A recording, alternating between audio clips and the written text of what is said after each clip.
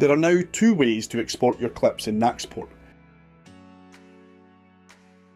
First, there is the regular export where you can choose various options relating to the video, such as the resolution, bitrate, watermarks, or whether you want to add audio or text.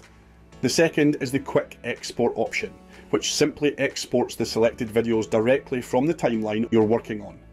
To activate this feature, click on the arrow next to the export icon and toggle the quick export option on.